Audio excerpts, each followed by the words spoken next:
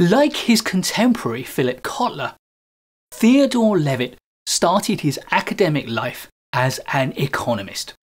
His 1960 Harvard Business Review article, Marketing Myopia, is seen as a landmark of the discipline, though he described it as a manifesto. However, he is best known for the word globalization, a word that he is rumoured to have coined, but he didn't. However, he was instrumental in the word globalization coming to prominence in the 1980s.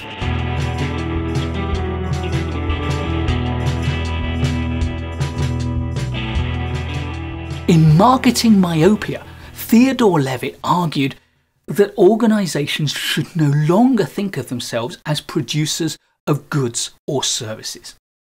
Instead, they should see themselves as buyers of customers. So they create their goods and services as a way to tempt customers into a commercial relationship. Their role, therefore, is to create customers and to maintain customers. And he developed this argument from his Harvard Business Review article into his book, The Marketing Imagination, which came out in 1983. There, he defines the purpose of a corporation as to create and keep a customer. As a result, Levitt argues, marketing must pervade the whole of an organisation's strategy, and it must balance out the other aspects of what it does, production and operations. His favourite example was railways. Think of what a railway does. Levitt argued that railway owners should stop thinking about their purpose as being a provider of a railway and its services.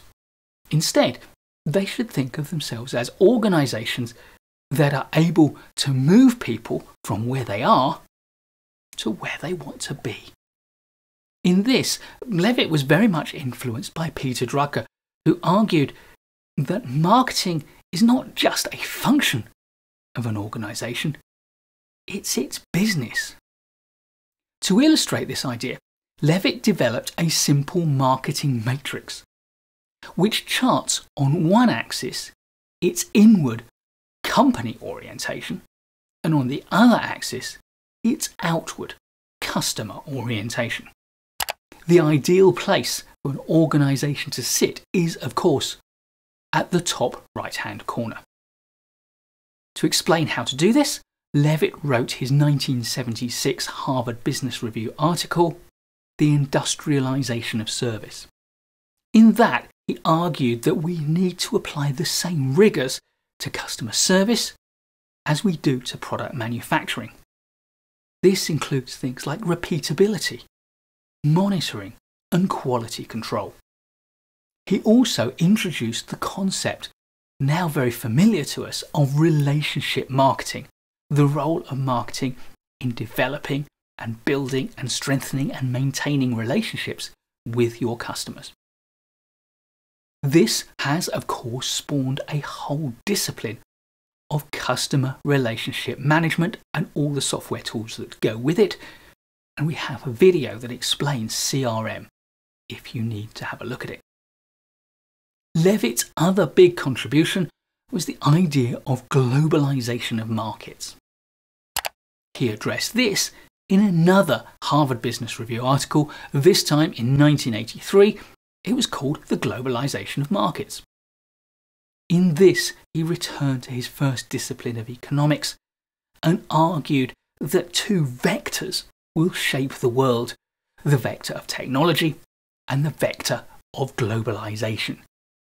Two powerful moves that were going to influence the way the world shaped itself through the end of the 20th century and into the 21st century. He foresaw accurately that technology would drive a uniformity throughout global markets. To survive and to outcompete their competitors, organisations would need to embrace this technology and all that it can offer. And they would use it to create efficiencies and standardisation.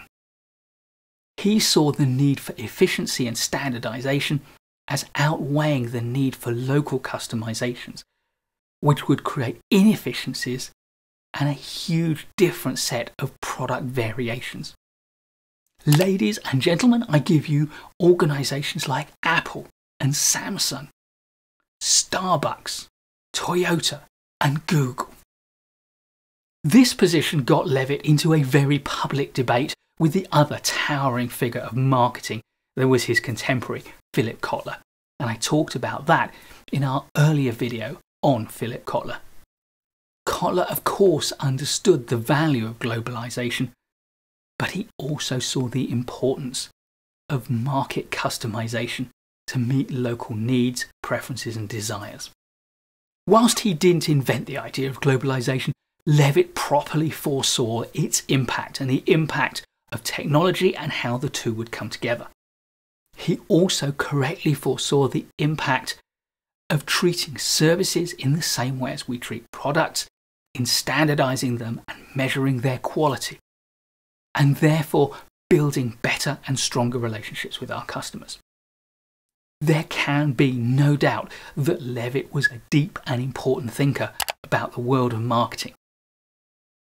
He never talked about the simple things, like how to market this product to this particular audience. He preferred the big themes. But as a manager, you need to understand those big themes if you're to understand how the organizations you work in and with work. Please do give a thumbs up if you've learned from this video. I'll be creating loads more great management courses content for you, so please do subscribe to the channel and hit the notification bell so you don't miss any of it. I look forward to seeing you in the next one, and in the meantime, keep learning.